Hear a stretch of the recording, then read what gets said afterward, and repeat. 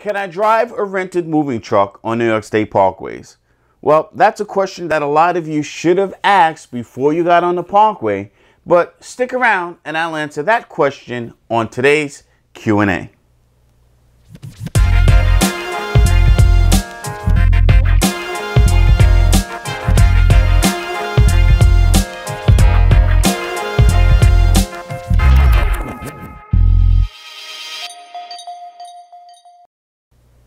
Hey, what's up guys, and thanks for sticking around. Well, the answer to today's question, can I drive my rented moving truck, such as a U-Haul, budget, Penske truck, or anything similar to that on New York State parkways? And the answer to that question is no. Now, not only are those type of trucks prohibited from being operated on New York State parkways, but all commercial type vehicles, buses, and trailers are prohibited from being operated on parkways here in New York State.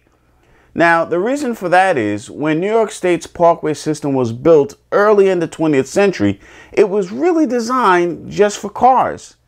Now, some bridges on the parkway system here in New York are very low stone bridges, and many of them are as low as 6 foot 11 inches.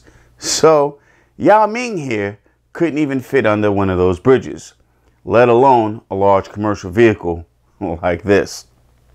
Now, large commercial vehicles and even smaller ones often strike these low bridges and can cause some serious accidents and, more importantly, traffic delays.